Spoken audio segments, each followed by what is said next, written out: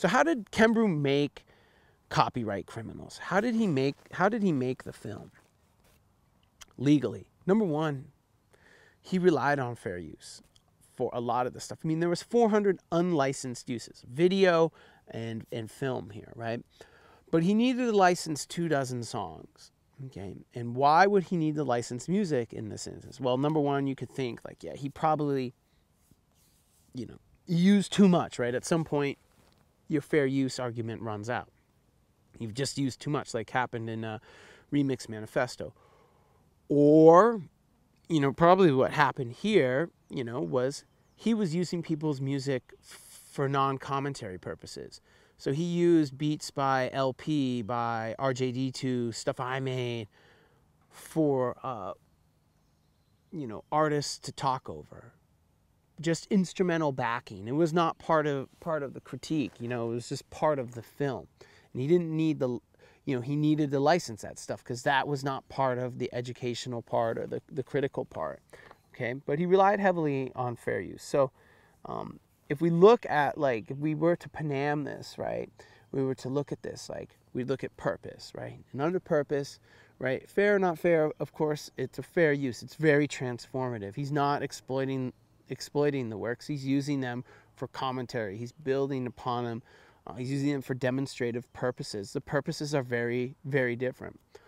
Nature of the originals, we know that the originals are creative, therefore he would fall probably in unfair.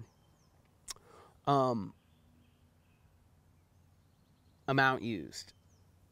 I mean, he uses, there's over 400 uses, so he uses a ton of stuff, small bits.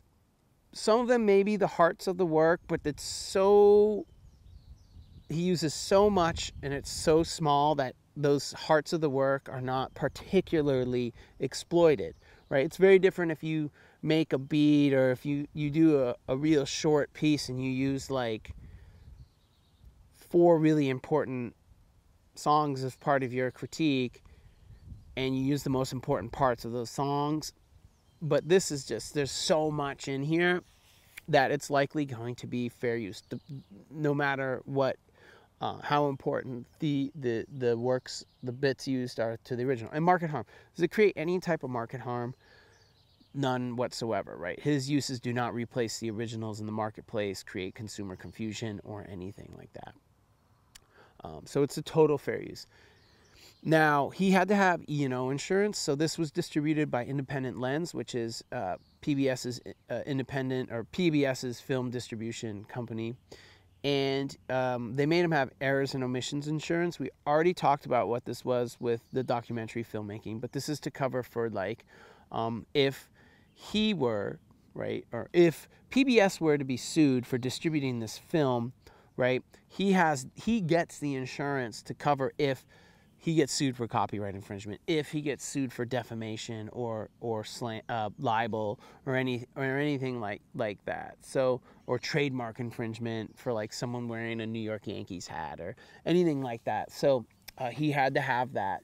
And of course, errors and omissions, insurers do accept fair use as part of their thing. But he had as part of their package. So you bring your film to them and they decide whether they can insure it, and if you can convince them and have a fair use lawyer that can also state that yes, this much use is a fair use, then you're in the golden.